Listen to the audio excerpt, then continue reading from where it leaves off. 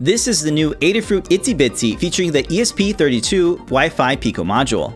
It comes in two flavors, one with a WFL antenna connector and the other with a PCB antenna.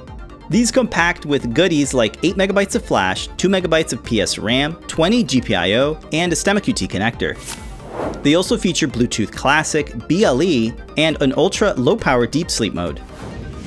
With a Wi-Fi connection, you can use CircuitPython Web Workflow to program and debug your dev board.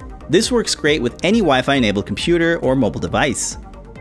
It's also compatible with the WLED firmware, so you can build advanced lighting projects with NeoPixel LEDs. The CircuitPython Web Workflow lets you upload and browse files on your Wi-Fi enabled dev board. You can also view and edit text files, making minor edits quick and easy. You can use Adafruit's Web Serial ESP tool to install firmware over a USB connection using the Google Chrome browser.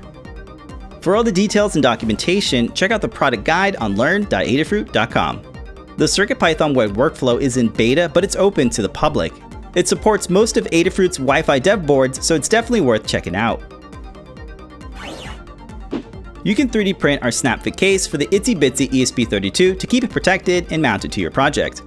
The board press fits into the case and gets secured with a mounting plate using fasteners.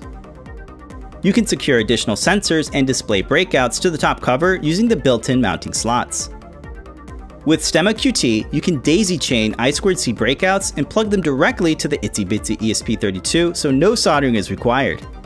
For antenna users, you can panel mount a WFL antenna to the special case.